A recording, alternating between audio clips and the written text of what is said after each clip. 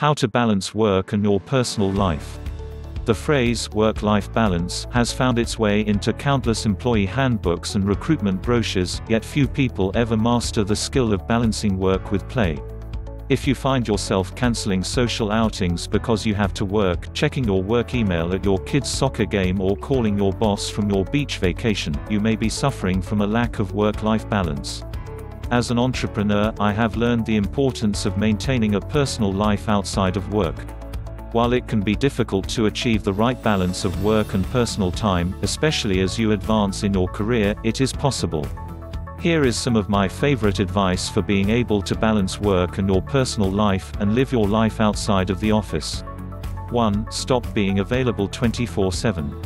Getting into the habit of answering emails and phone calls outside of work hours can make colleagues expect immediate responses from you.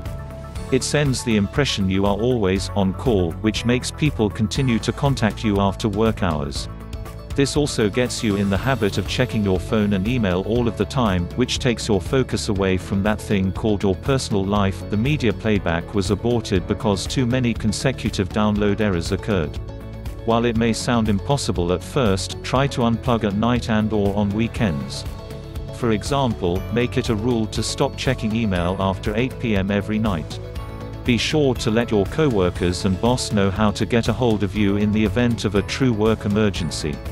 Chances are your colleagues will respect your new contact rules, but if you are still getting bombarded with emails and calls outside of work hours, it may be time to have a chat with your manager or our. 2. Don't bring work home with you.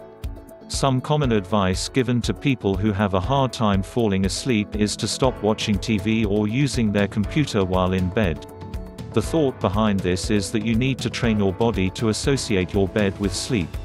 By having too many screens in your bed, you are keeping your mind off of sleep. The same concept can be applied to work. By keeping work out of your house, you will stop associating your home with work. Create a distinct separation between work and your personal life by leaving work behind at the office.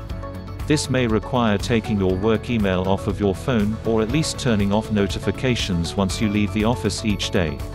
It is unavoidable to burn the midnight oil from time to time.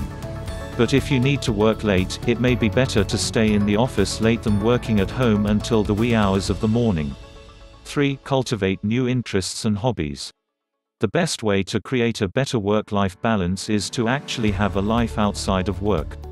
This requires putting time and effort into interests other than your career and job industry, something which is surprisingly uncommon for workaholics. Many people leave behind their hobbies once they enter the workforce. Finding time for your interests when you work all week can be difficult, but it's important to make time for this. Whether you want to learn how to play the guitar or take a woodworking class, think of what you could realistically commit to on a weekly or monthly basis. Then once you sign up, add it to your calendar. 4. Schedule personal activities on your calendar. Treat your personal time with the same respect as your work time by scheduling it on your calendar. Recurring me time, such as your morning workout or a Sunday golf game, is worthy of some calendar space. This allows you to avoid filling up your work calendar and having zero time for yourself. You don't need to limit this practice to yourself, either.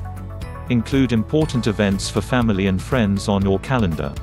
Schedule a recurring date night with your spouse to ensure you are making enough time for your relationship. If you have kids, putting their extracurricular activities or sports practice on your calendar lets you plan your work schedule around their most important events. 5. Use all of your vacation time. Many people view never taking any time off as a badge of honor and sign of their superior work ethic. But vacation time is essential for avoiding burnout. Believe it or not, in some countries it is a requirement for managers to use all of their vacation time. The idea behind this is that disconnecting from work for a few weeks allows you to return refreshed and focused. When you do take a vacation, really disconnect from work, leave your work laptop and phone at home. Turn on your out-of-office notification on your email. Let coworkers know which dates you are unavailable. Hopefully, you will return to the office not only with a great tan, but also a fresh perspective and the energy to implement your new ideas. 6. Put yourself first. If you take any advice from this video, it should be this: always put your health and personal relationships before your job. Work will always be there, but you can't get back the time you didn't spend on yourself and the people you care about. You enjoyed this video, right? Our team will be very happy if you can like this video and share it with your friends on social media. Also, we have hand-picked other interesting videos like this. Don't forget to subscribe to this channel so that you won't miss other educative videos like this. We love you. Thank you.